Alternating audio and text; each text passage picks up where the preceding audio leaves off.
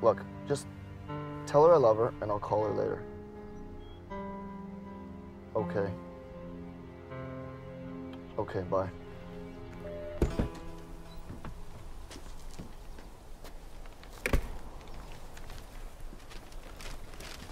Hey, man, wait a sec. Left your mail in my box again. Sorry, Henry. I'll call the post office first thing in the morning. No worries. Thank you. Big storm coming in. Better stay in tonight. I got a lot of work ahead of me. Good night, Henry. Night.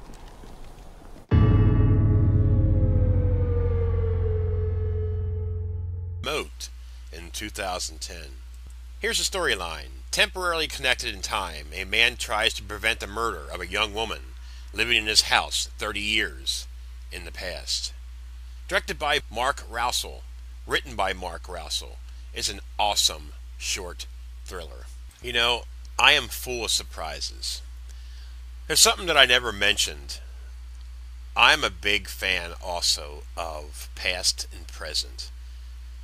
And that would mean stemming back to the days of a film in 1989, a film called Shocker. This story is not like that, but I like the idea of the TV. I thought that was so fucking cool. Bravo. Mark, well done. This is something that I have not seen in a long, long time.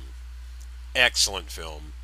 Basically what it's about is you have a guy in his house in 2008 during a snowstorm, has a remote in his hand, messes with the TV, and he sees a girl doing the exact same thing.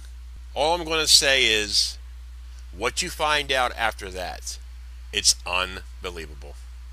I absolutely love this one. That said, this is Gruesome Herzog's horror movie review.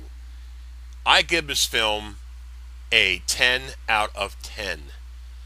I don't give many 10s, but this one is well deserving. I absolutely love the style of the TV and the remote and the storyline. Excellent work. That said, this is Gruesome Herzog's horror movie review, and I'm out of here.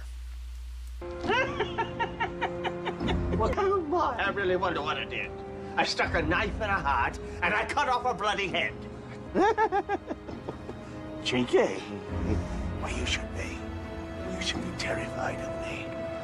Why? You buried 30 people in the crawl space of your house. What kind of ignorant lowlife does that?